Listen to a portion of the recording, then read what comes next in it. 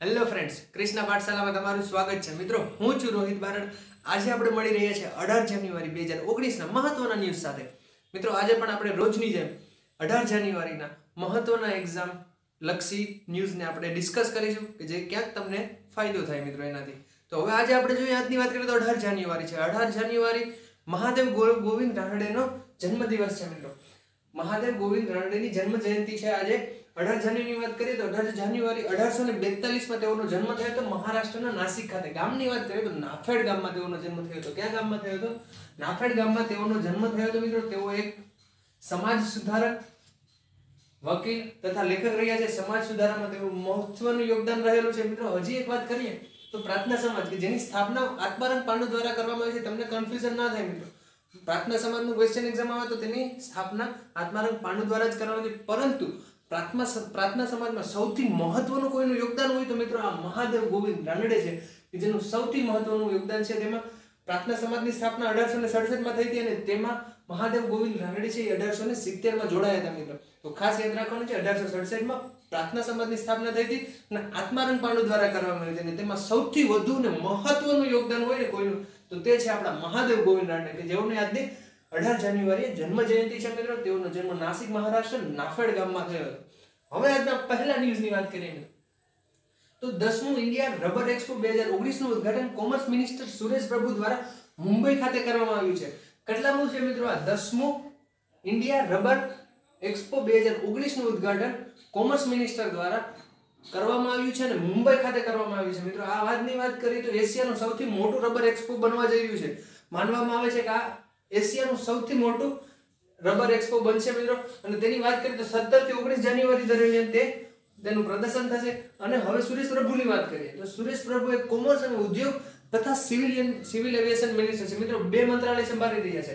એક કોમર્સ અને ઉદ્યોગ તથા સિવિલ એવિએશન એ બે મંત્રાલય ખાતા સુરેશ પ્રભુ સંભાળી રહ્યા છે. અને તેના નિર્વાચન ક્ષેત્રની વાત કરીએ તો તેઓ રાજ્યસભા સાંસદ છે હરિયાણાથી. ક્યાંથી છે? રાજ્યસભા સાંસદ છે હરિયાણાથી. તો હવે બીજા ન્યૂઝની વાત કરીએ તો Narendra Modi national museum of India સિનેમાનું 19 જાન્યુઆરીના રોજ મુંબઈ ખાતે ઉદ્ઘાટન કરશે.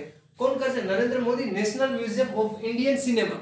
National museum of Indian cinema બનવા જઈ રહ્યું છે જેનું નામ રહેશે NMIC, જે 19 જાન્યુઆરીના રોજ મુંબઈ ખાતે મોદી દ્વારા ઉદ્ઘાટન કરવામાં આવશે. મિત્રો આની વાત કરીએ તો 140.61 કરોડના ખર્ચે આ બનશે અને તેની ઇમારતને બે બિલ્ડિંગમાં ડિવાઇડ કરવામાં આવી છે. એક નવું ન્યૂ મ્યુઝિયમ બિલ્ડિંગ બનશે. જ્યારે બીજાની વાત કરીએ મિત્રો તો ગુલશન મહેલની વાત કરીએ તો તે 19મી સદીનું હિસ્ટોરિક પેલેસ છે, હિસ્ટોરિક ઇમારત છે કે જેમાં આ ઇન્ડિયન સિનેમાનું મ્યુઝિયમ બનવા જઈ રહ્યું છે મિત્રો. હવે બીજા ન્યૂઝ તરફ જઈએ તો આપણા સત્યરૂપ સિદ્ધાંતા માઉન્ટ સિડલી શિખર સર કરીને વિશ્વના 7 ખંડના ઊંચા શિખરો તથા વિશ્વના 7 ઊંચા જ્વાળામુખીના શિખરો સર કરનાર ભારતના પ્રથમ વ્યક્તિ તથા મિત્રો વિશ્વના યુવા વ્યક્તિ બન્યા છે. કેટલા? વિશ્વના યુવા વ્યક્તિ તથા ભારતના પ્રથમ વ્યક્તિ બન્યા છે કે જેઓએ વિશ્વના 7 ખંડના ઊંચા શિખરો તથા 7 ઊંચા જ્વાળામુખી શિખરો સર કર્યા છે મિત્રો. તો આ છે સત્યરૂપ સિદ્ધાંત કે જેઓએ આ સિદ્ધિ હાંસલ કરી છે અને આ ભારતને નામે એક નવું રેકોર્ડ બનાવ્યું છે મિત્રો. તેની વાત કરીએ તો તેઓ કલકત્તાથી બિલોંગ કરે છે. ક્યાંથી? કલકત્તાના છે તેઓ. અને તેઓએ 35 વર્ષ અને 262 દિવસે ની ઉંમરે તેઓએ આ સિદ્ધિ હાંસલ કરી છે. કેટલા? 35 વર્ષ અને 262 દિવસ. 262 ની જગ્યાએ તમને 9 મહિના આવે ઓપ્શનમાં તો પણ સાચું રહેશે મિત્રો. પરંતુ એટલા આવડી નાની ઉંમરે તેઓએ આ સિદ્ધિ હાંસલ કરી છે મિત્રો. આ યુવા વ્યક્તિ બન્યા છે કે જેઓ વિશ્વના આ સિદ્ધિ હાંસલ કરી છે. આની પહેલાનો આ રેકોર્ડ કરીએ તો ઓસ્ટ્રેલિયાના વ્યક્તિના નામે હતો, તો એ પણ આપણે જોયું. હવે બીજા ન્યૂઝની વાત કરીએ મિત્રો તો રાષ્ટ્રપતિ રામનાથ કોવિંદે 17 જાન્યુઆરીના રોજ પ્રયાગરાજમાં ગાંધીવાદી પુનરુત્થાન શિખર સંમેલનનું ઉદ્ઘાટન કર્યું છે મિત્રો. રાષ્ટ્રપતિ રામનાથ કોવિંદની વાત કરીએ તો તેઓએ 17 જાન્યુઆરીના રોજ પ્રયાગરાજમાં ગાંધીવાદી પુનરુત્થાન શિખર સંમેલનનું ઉદ્ઘાટન કર્યું છે. આની વાત કરીએ તો 150મી ગાંધી જયંતિની ઉજવણી જે આપણે આ વર્ષે મનાવી રહ્યા છે તેની માનમાં જ આ સંમેલનનું આયોજન કરવામાં આવ્યું છે પ્રયાગરાજમાં કે જ્યાં હાલ કુંભ મેળો ચાલી રહ્યો છે મિત્રો. ત્યાં રામનાથ કોવિંદ દ્વારા આનું ઉદ્ઘાટન કરવામાં આવ્યું છે. 17 જાન્યુઆરીના રોજ કયું સંમેલન બન્યું છે? ગાંધીવાદી પુનરુત્થાન શિખર સંમેલન મિત્રો. હવે બીજા ન્યૂઝની વાત કરીએ મિત્રો તો ઇસરો દ્વારા કલામસેટ તથા માઇક્રોસેટ R સેટેલાઇટ 24 જાન્યુઆરીના રોજ શ્રી હરિકોટાથી લોન્ચ કરવામાં આવશે મિત્રો. મિસરોનું 2019 નું પહેલું મિશન એવું રહેશે. કલામસેટ અને માઇક્રોસેટ સેટેલાઇટ લોન્ચ કરશે 24 જાન્યુઆરીના રોજ મિત્રો. શ્રી હરિકોટાથી તે આ સેટેલાઇટ લોન્ચ કરવા જઈ રહ્યું છે. પહેલું મિશન છે 2019 નું મિત્રો.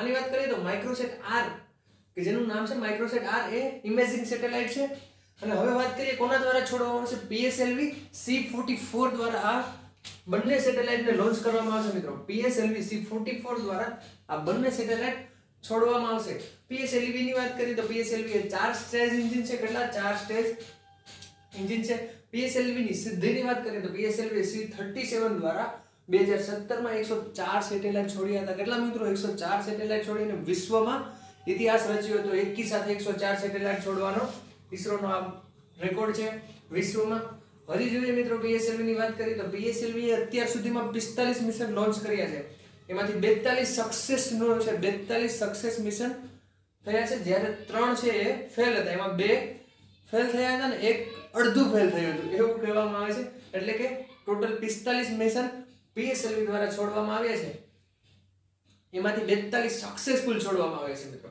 હવે વાત કરીએ ઇસરોની તો ઇસરો બેંગ્લોર એનું હેડક્વાર્ટર છે સ્થાપના 15 ઓગસ્ટ 1969 ના રોજ ચેરમેન કે શિવાન તેના ચેરમેન છે તો પહેલું મિશન રહેશે મિત્રો 24 જાન્યુઆરીના રોજ શ્રી હરિકોટાથી લોન્ચ કરવામાં છે સતીશ ધવન સ્પેસ સેન્ટરથી કલામસેટ અને માઇક્રોસેટ ને સેટેલાઇટ છોડવામાં છે કે સ્મોલ સેટેલાઇટ છે અને C44 દ્વારા તેને છોડવામાં આવશે બીજા ન્યૂઝની વાત કરીએ ચીનને ચંદ્ર પર કપાસ ઉગાડવામાં સફળતા મળી છે મિત્રો ચીનની વાત કરીએ તો ચીને જે 3 જાન્યુઆરીના રોજ તેનું ચાંગ-ઈ ચંદ્રયાન મોકલ્યું હતું પૃથ્વી પર ચંદ્ર પર તેના દ્વારા હવે તેઓએ ચંદ્ર પર કપાસ ઉગાડવામાં સફળતા મળી છે તે એક તેની સિદ્ધિ છે એક્ઝામમાં ક્વેશ્ચન આવે કે ચંદ્ર પર કપાસ ઉગાડવામાં કયા દેશની સફળતા મળી છે તો ચીનને તો ચીનનું કયું યાન છે જે ચંદ્ર પર પહોંચ્યું હતું તો ચાંગ-ઈ એ ચંદ્રયાન હતું ચીનનું કે જે ચંદ્રની સપાટી પર લેન્ડ થયું હતું હવે બીજા ન્યૂઝની વાત કરીએ તો અમેરિકન મેગેઝિન ફોરેન પોલિસીના ટોપ 100 માં ભારતના મુકેશ અંબાણીને સ્થાન મળ્યું છે મિત્રો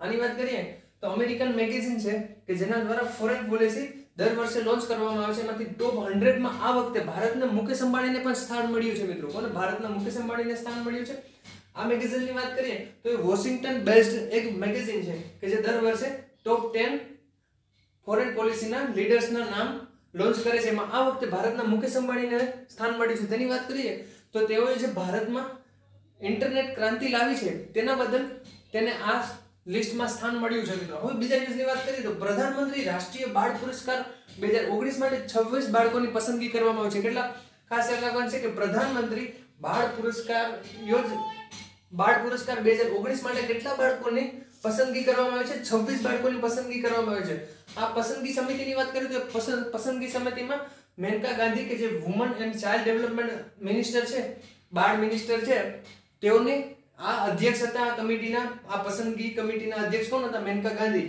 કે જેઓએ આ 26 બાળકોની પસંદગી કરી હતી આ પસંદગી સમિતિના અધ્યક્ષ છે મેનકા ગાંધી એ પણ યાદ રાખવાનું છે કે એક્ઝામમાં ક્વેશ્ચન આવે પ્રધાનમંત્રી રાષ્ટ્રીય બાળ પુરસ્કાર 2019 ની પસંદગી સમિતિના અધ્યક્ષ કોણ હતા તો વુમન અને બાળ વિકાસ મંત્રી મેનકા ગાંધી જેઓને નિર્વાચન ક્ષેત્રની વાત કરીએ મિત્રો તો પીલીભીત ઉત્તર પ્રદેશ તેઓનું નિર્વાચન ક્ષેત્ર છે મેનકા ગાંધી હવે બીજા ન્યૂઝની વાત કરીએ મિત્રો રાષ્ટ્રપતિ રામનાથ કોવિંદે KM નટરાજ અને સંજય જૈનને એડિશનલ સોલિસિટર જનરલ તરીકે નિમણૂક કરી છે મિત્રો કોની KM નટરાજ અને સંજય જૈનને એડિશનલ સોલિસિટર જનરલ તરીકે નિમણૂક કરી છે રામનાથ કોવિંદની વાત કરીએ તેઓ 14માં રાષ્ટ્રપતિ છે ભારતના જેઓ યુપી થી બિલોંગ કરે છે મિત્રો કેટલામાં રાષ્ટ્રપતિ છે 14માં હવે આપણે આ એડિશનલ સોલિસિટર જનરલની વાત કરીએ તો ભારતમાં આર્ટિકલ 76 અંતર્ગત એટર્ની જનરલની જોગવાઈ કરવામાં છે ભારતના બંધારણમાં આર્ટિકલ 76 અંતર્ગત એટર્ની જનરલની જોગવાઈ છે કે જે ભારત સરકારના પ્રથમ કાયદાકીય અધિકારી તરીકે ઓળખાય છે કે પ્રથમ કાયદાકીય અધિકાર તરીકે એટર્ની જનરલ ઓળખાય છે એની નીચે આવે છે સોલિસિટર જનરલ એ એની નીચે કોણ આવે છે સોલિસિટર જનરલ કે જેઓ દ્વિતીય કાયદાકીય અધિકારી ઓળખાય છે ભારત સરકારના અને એના પછી આવે છે એડિશનલ સોલિસિટર જનરલ આ બધાની નિમણૂક કોણ કરે છે રાષ્ટ્રપતિ એક્ઝામમાં ક્વેશ્ચન આવે કે એડિશનલ સોલિસિટર જનરલની નિમણૂક કોણ કરે છે રાષ્ટ્રપતિ સોલિસિટર જનરલની રાષ્ટ્રપતિ એટર્ની જનરલની તો કે રાષ્ટ્રપતિ બધાની નિમણૂક રાષ્ટ્રપતિ દ્વારા કરવામાં આવે છે હવે ક્વેશ્ચનમાં જે dy.so માં ક્વેશ્ચન રહ્યો હતો લાસ્ટ ટાઈમ આપણે જોયું કે સોલિસિટર જનરલની 2-3 મહિના અગાઉ નિમણૂક કરવામાં આવી તો dy.so માં ક્વેશ્ચન એવી રીતે પૂછવામાં આવ્યો હતો કે નીચેનામાંથી કઈ જોગવાઈ એ બંધારણીય છે કે નહીં નીચેનામાંથી કયું સાચું છે ખોટું છે એવી રીતે એક્ઝામમાં ક્વેશ્ચન હતો એમાં હતું એટર્ની જનરલ બંધારણીય જોગવાઈ છે સોલિસિટર જનરલ બંધારણીય જોગવાઈ છે એડિશનલ એવો કંઈક ક્વેશ્ચન હતો એમાં મિત્રો આની વાત કરીએ એડિશનલ સોલિસિટર એક ગેરબંધારણીય હોતો છે એટર્ની જનરલની જોગવાઈ છે આપણા બંધારણમાં પરંતુ સોલિસિટર જનરલ અને એડિશનલ સોલિસિટર જનરલની જોગવાઈ બંધારણીય નથી. એ આપણે ખાસ યાદ રાખવાનું છે. એક્ઝામમાં કોઈ પણ રીતે ક્વેશ્ચન પૂછે, આપણે ડાયરેક્ટ એટેમ્પ કરવાનો છે આવી રીતે, અને આવી રીતે ક્વેશ્ચન આવી શકે. મિત્રો ડાયરેક્ટ ક્વેશ્ચન હવે એક્ઝામ્સમાં નથી આવતા, એને સંલગ્ન કોઈને કોઈ બાબત પૂછે તો એવી રીતે આપણે બધું જ યાદ રાખવાની કોશિશ કરીશું. તો એડિશનલ સોલિસિટર જનરલ એક ગેરબંધારણીય હોદ્દો છે. ભારતના બંધારણમાં તેની જોગવાઈ નથી, પરંતુ આપણે સરકારમાં તેની નિમણૂક કરવામાં છે ને રાષ્ટ્રપતિ દ્વારા તેની નિમણૂક કરવામાં છે. મિત્રો તો આ જોયું આપણે સોલિસિટર વિશે કે એમ નટરાજ અને સંજય જૈનની એડિશનલ સોલિસિટર જનરલ તરીકે નિમણૂક થઈ. મિત્રો કાલે ફરી મળીશું નવા ન્યૂઝ સાથે, મહત્વની બાબત સાથે, નવી જ એનર્જી સાથે. ત્યાં સુધી ટેક કેર, બાય બાય, જય હિન્દ.